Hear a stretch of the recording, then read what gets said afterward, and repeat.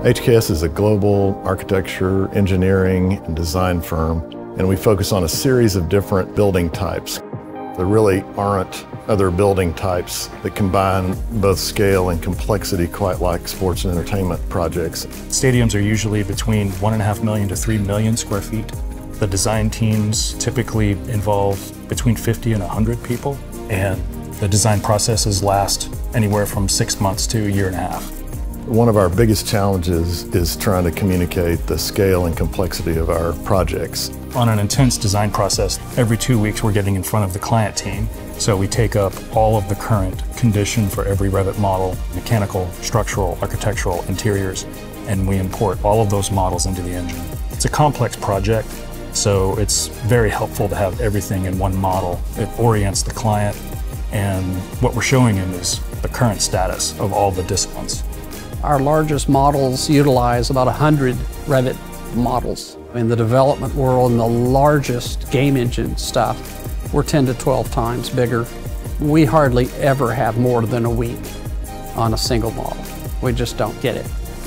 We've developed a proprietary process that allows us to optimize and work through all of these large models and create very efficient versions of them that go right into a real-time engine.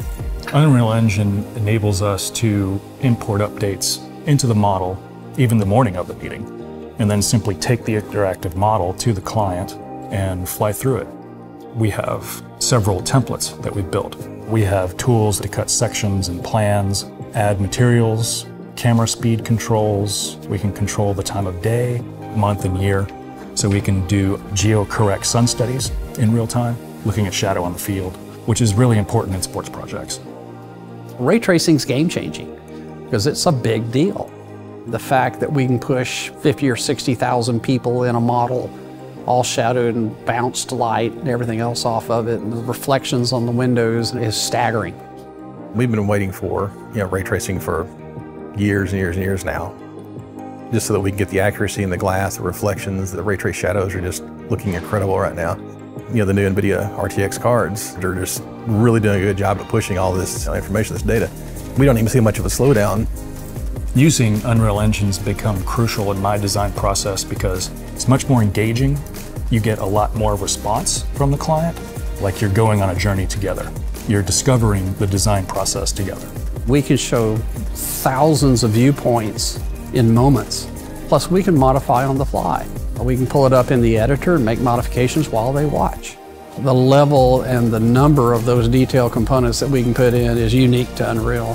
There isn't any other engine that'll do that. We know we were the first firm to really use the Unreal Engine, but we still are significantly further ahead of any of our competitors on that. And we know it because we win projects against our competitors. And they say, wow, nobody showed us anything like the capabilities that you guys are showing us and bringing to the table.